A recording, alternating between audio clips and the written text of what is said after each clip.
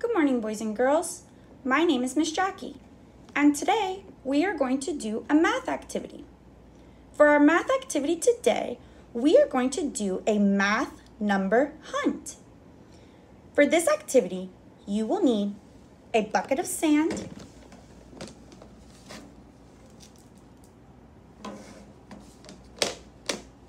a piece of paper. I like to use colorful paper, something to write with, and playing cards. To begin this activity, you will need your bucket of sand ready. After, I would like you to take your cards and look at your numbers. Make sure you put your cards in your sand. Hide them in different locations. Be careful using your cards because they bend easily.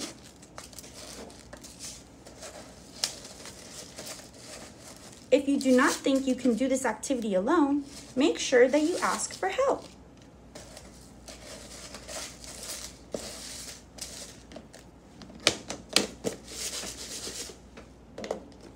Now, I would like you to take your pen, pencil, or marker, and I would like you to hold it the proper way, and I would like you to write your numbers on your paper. I'm going to begin with the number 2. I'm going to write a long. After my number 2, I will write my number 3. I will continue to write all of my numbers very large so that way I can see clearly.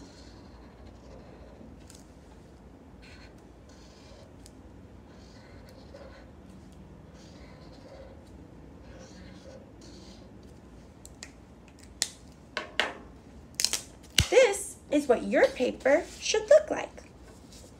I started with my number 2 and I finished with my number 9. These are the numbers we will be working with today. Now, I'd like you to open your bucket of sand, and I'd like you to use your hands to search for your numbers. We're going on a number hunt. This is my first card. I'm going to look at my diamond shapes, and I'm going to count to see where this card matches. So I will start. 1, 2, 3. There are 3 diamonds. And I can check my work by looking at the number in the corner. 3. So now I would like you to match your card to your numbers. Perfect. Now I'd like you to go back into your sandbox and look for the next card. I'm going to pick this one. I'm going to start by counting my pictures on my card. 1, 2, 3, 4. I'm going to check the corner to double check my work. 4. Very good. Now I'm going to place my card on the correct number on my paper. Does it go right here with the number 2? No. What about number 4? Yes. Our number 4 matches the 4 hearts on our card and our number 4 in our corner.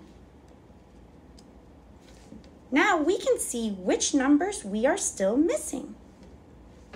Let's go back in our box. This is our next card. We have diamonds. We have 1 and 2. 2 diamonds. So I will match it to my number on my sheet.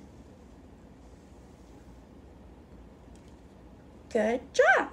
These match. Now let's look for our last number. If you were paying attention, Miss Jackie mentioned how she was using a sandbox.